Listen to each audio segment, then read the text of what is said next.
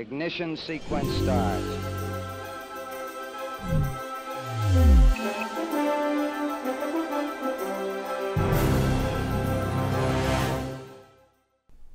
Good morning. You've got a good view of the International Space Station Flight Control Room here at NASA's Johnson Space Center in Houston, where there's a team on duty 24/7, keeping tabs on the operation of the space station and its systems, and standing by to assist the Expedition 65 crew members as they near the end of their work week.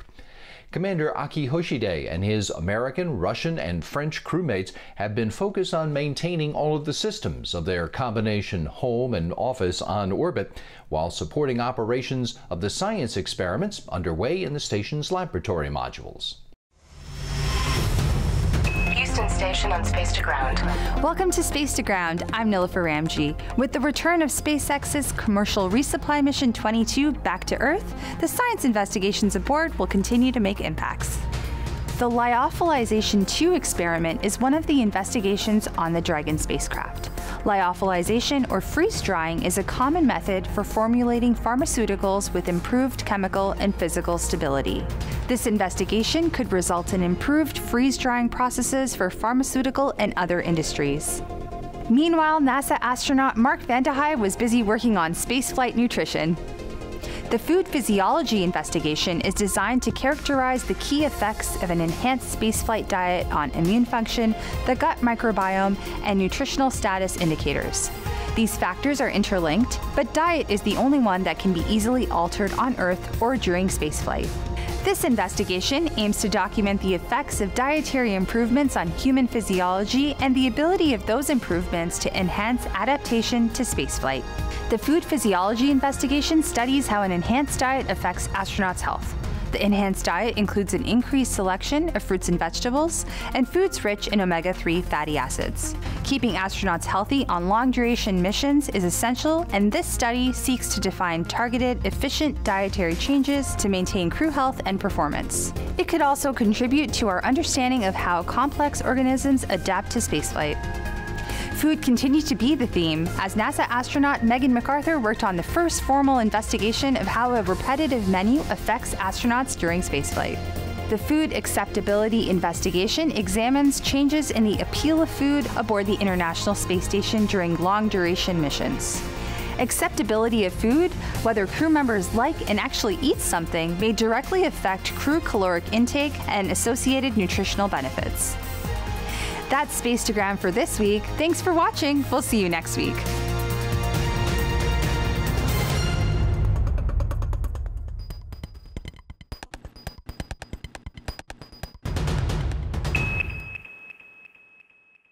One priority of the International Space Station's science research program is to learn as much as possible about how living in space affects the human body. Shortly before she came home, flight engineer Anne McLean and her crewmates finished up the data gathering on the airway monitoring experiment, which examines an astronaut's exhaled breath for signs of inflammation, creating data that could help in the design of future spaceships. The International Space Station is a national orbiting laboratory. Every single day we are answering big questions about Earth and about space, about where we came from and about where we're going. One category of those experiments are human research, experiments on our human body, how we react in microgravity. One of the recent ones that I've been a part of is called airway monitoring, and this is looking at airway inflammation up in space. So when we're breathing the air, you know, the small particles in the air, they don't just fall to the ground like dust on the ground. So we tend to inhale more fine particles than we would on Earth. And so we're looking at our response, our body's response to that by measuring nitric oxide exhalations as an indicator for airway inflammation. And so understanding, you know, how clean does our air need to be? How does our body react to the air? When we talk about going back to the moon, you know, a lot of people are aware that the moon dust is a very, very fine particle. It's almost like a powdered sugar fine particle. And if that's in the air and we're breathing that for months on end, if we're doing, you know, extended stays on the lunar surface, you know, we need to understand kind of how that affects the human body.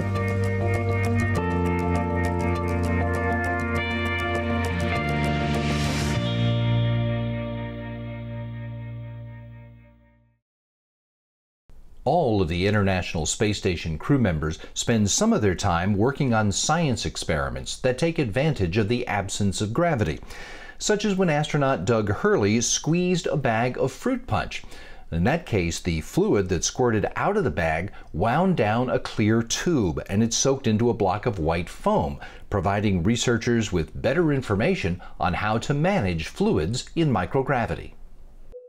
Mark, station on 3, how do you hear? This is Doug. Doug, I got you, 5 by 5. We started maybe 15 years ago in this long line of experiments that have been going to space that are all small-scale fluids experiments that have really taught us a lot about managing fluids in space without any moving parts, without any electricity, just fluidics.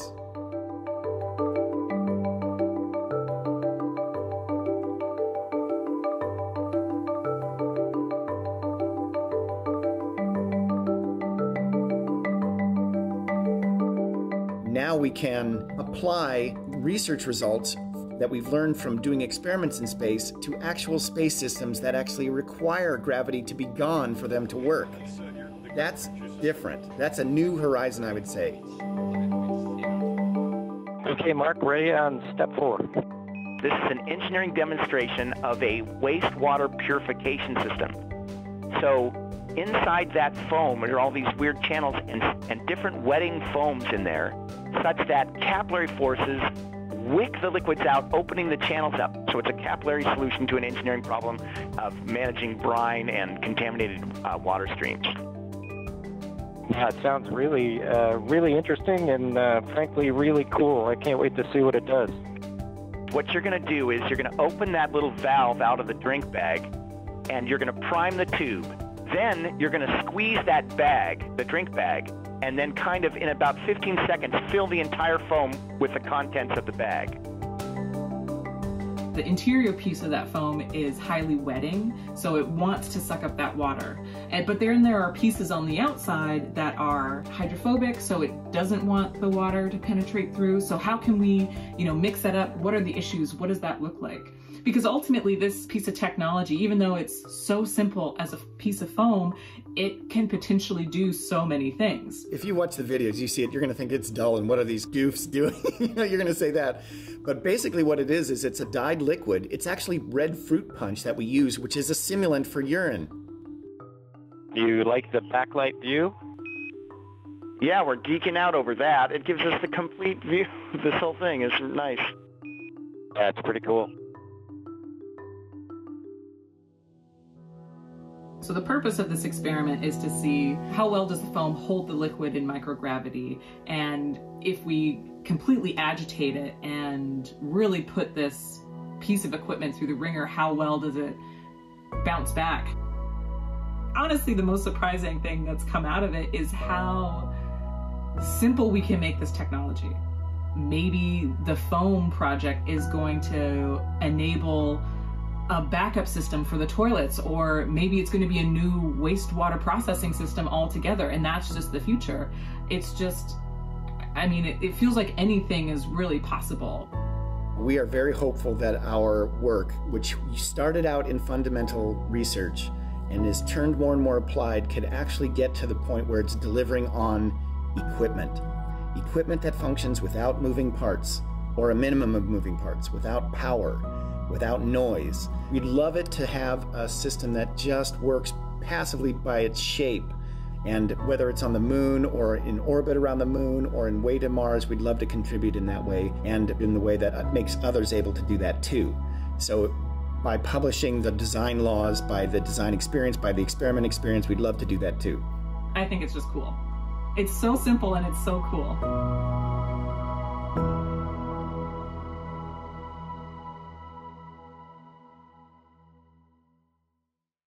That experiment is a good example of the kinds of science research that the facilities on the International Space Station are designed to support.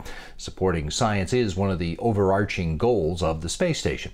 Another one of those big goals is encouraging the growth of a commercial space industry. And in the last few years, the station program has been making good progress on that front too. Take a look. The International Space Station has proven to be a one-of-a-kind laboratory. Microgravity conditions allow for experiments impossible to duplicate on Earth. New science, new knowledge. The station has also proven to have the capacity to serve as an incubator for new business, accelerating the development of a new space economy in low Earth orbit.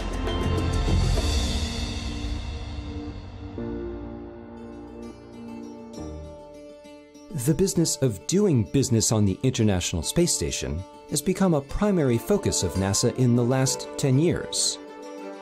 Mike Reed is the manager of Space Station Business and Economic Development for NASA at Johnson Space Center. He explains how businesses are enabling research. Supporting all of the research activities on station is becoming a significant activity in and of itself. Companies like Bioserve, TechShot, Space Tango, and others operate over 20 commercial research facilities housed on the station.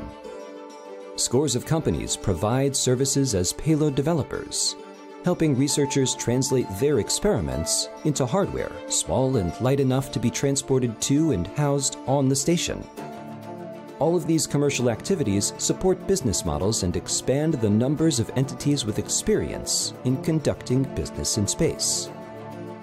As NASA increases the opportunities for companies to perform research on the space station, it's likely that the number and types of companies taking advantage of those opportunities will also increase. That in turn will help keep the partnership between NASA and business thriving. Reed notes, soon we hope to see private astronauts as part of NASA's LEO Commercial Development Program. Some of those may be researcher astronauts. That is, researchers who work directly for a company and are trained to come work in the station during private astronaut missions. To enable the beginning of development for a next-generation, commercially built and operated low Earth orbit research platform, the space station is hosting new commercial modules.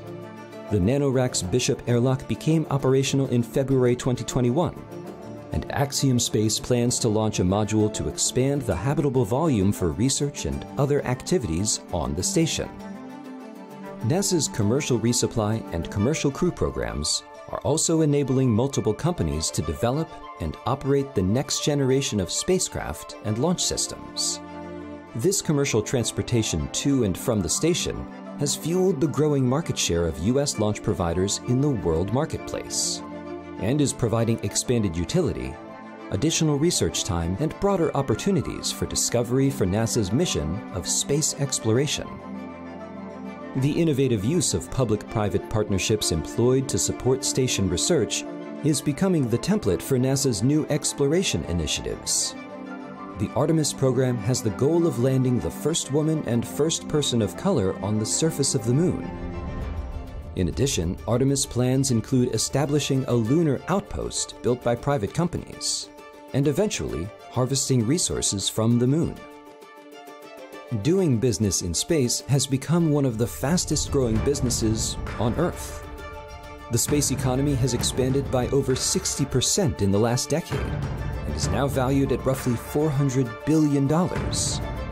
That commercial success is matched in importance by the knowledge gained from private research conducted on the space station.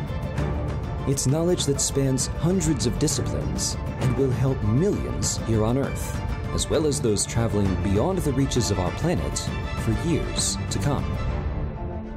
For more information about how private companies can conduct their research on the space station, go to www.nasa.gov/ISS-science.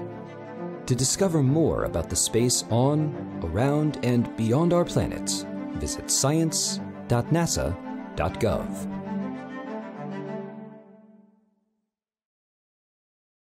The major goals of the International Space Station program are to support the commercial use of space, to advance scientific research and promote international cooperation, and help lay the foundation for future exploration out beyond low Earth orbit. Those future missions will be part of the Artemis program, which is working towards the first flight of the Orion spacecraft on the Space Launch System rocket and supported by the ground systems at NASA's Kennedy Space Center in Florida. Here's an update on the progress that's been made in getting the hardware ready for that next flight.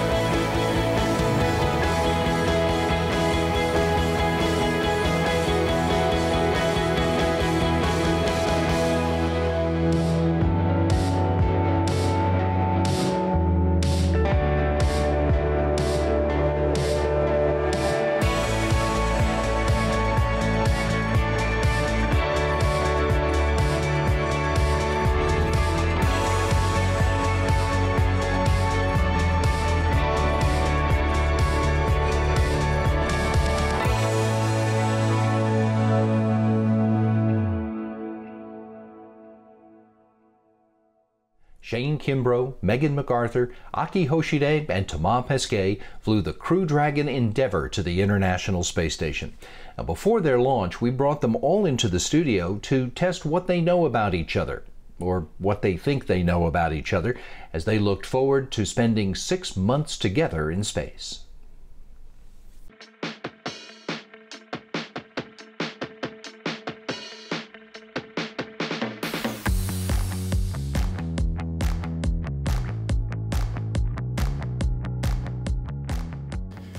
Megan, intelligent, witty. She's smart, knowledgeable, and she's brave.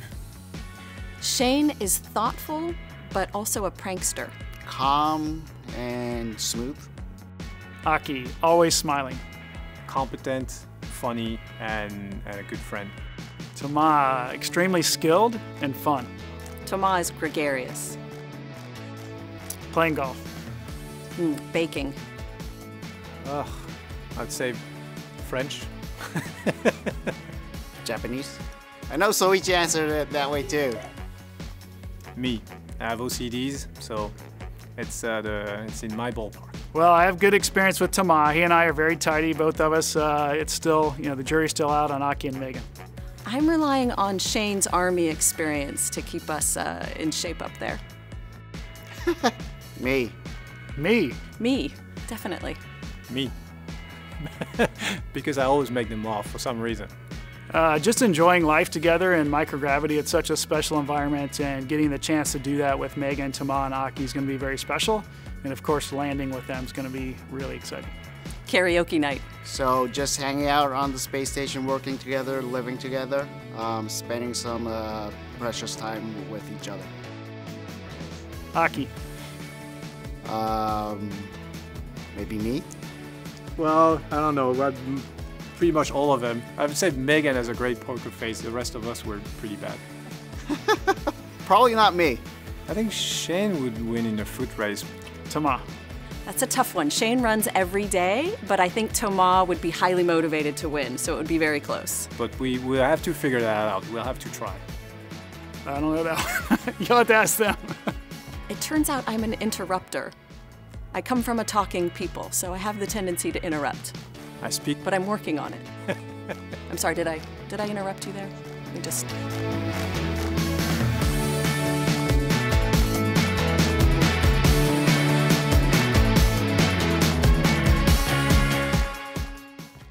Being the hands in hands-on science research in space is just one part of the job of an International Space Station crew member.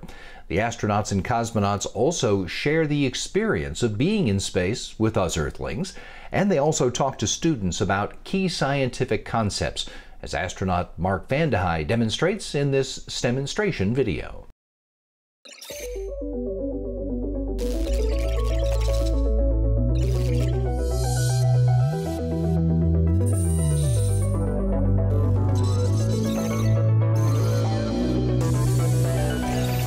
Welcome to the International Space Station. I'm NASA astronaut Mark Vande Hei. Today, we're going to talk about Newton's third law. How do you think it will hold up in microgravity? For every action, there is an equal and opposite reaction. This means that in every interaction between two objects, there are a pair of opposite forces acting on each object at the same time. A force pair. You can see that there are many examples on Earth.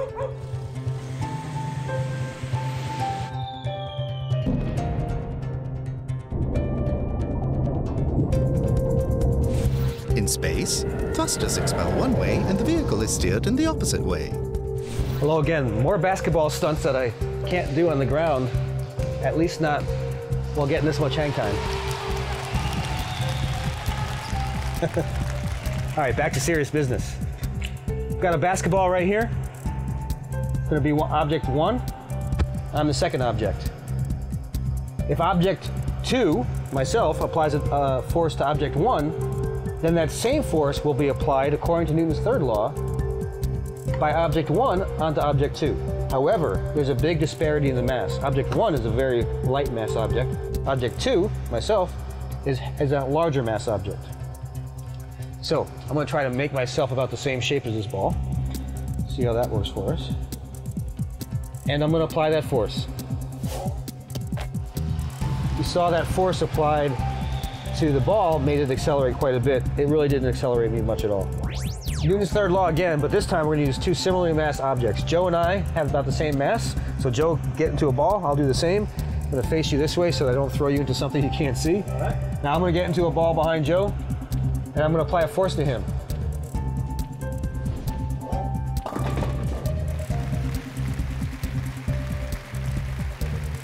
Notice that when I applied a force to Joe, it accelerated Joe away from me, but I got accelerated away from him as well, because the force applied to Joe ended up being the same force that was applied to me. Now you've seen Newton's third law in space. Now test it out on Earth. See you next time.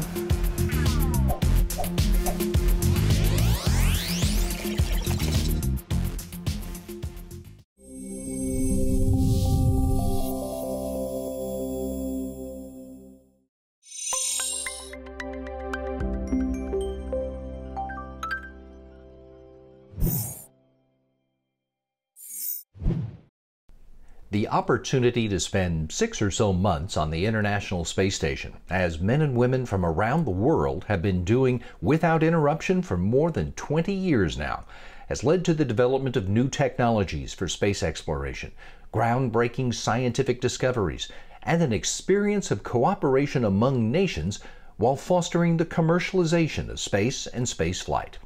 But even more than that, it's caused many of those astronauts to experience a shift in their worldview. NASA's Karen Nyberg is one of them.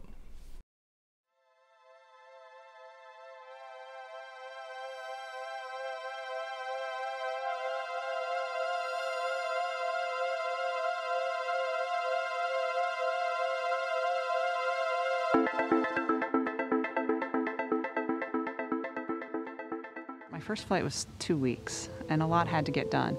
I distinctly remember the point when I stopped and thought, I did it, I'm here. My goal was to be an astronaut, and now I'm in space. I remember seeing the beauty of Earth, but I don't remember any more profound thoughts about it at that point. I think it was when I got into my long duration flight and spent a little more time that I really just started to take it in a little bit more.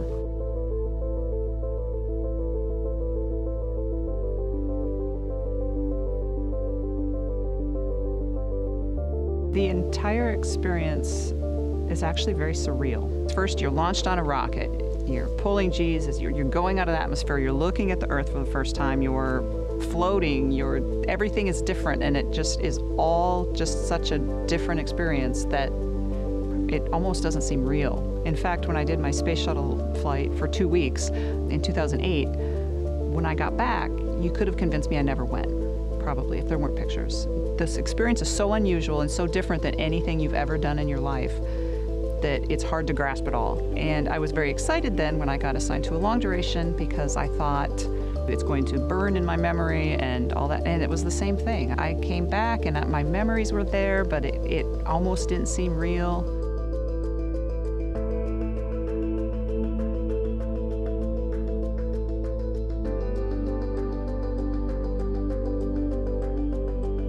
Looking at the Earth for the first time, you just notice the vibrancy of it.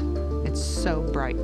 Pictures don't do it justice. It's equivalent to me of backpacking out in the mountains where you're trekking along and then you come to a clearing and you're overlooking some valley and the sun is setting and it is, you're like, how could this get any prettier? And you take a picture and then you go back and look at the pictures later and you never have that feeling again. It never brings about the feeling that it did. And same with watching a beautiful sunset or a sunrise. I have not seen a picture that gives me the same feeling that I felt when I looked with my own eyes.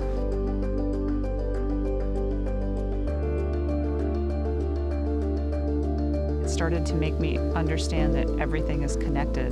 What is happening in the ocean over here can affect what is happening on land over here. It's just all one being, and it's all interconnected. And so I think we tend to live in our bubble of our world that's here, and it's hard to think about other people on the other side of the world and be empathetic toward them, really, because you don't know them and you don't know their situations. And I found seeing the Earth really changing that perspective for me.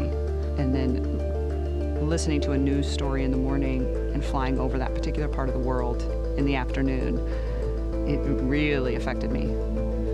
And then just realizing, I mean, it's home. Often we think home, and you know, right now home is Houston, Texas, and childhood home is Minnesota, but home is Earth.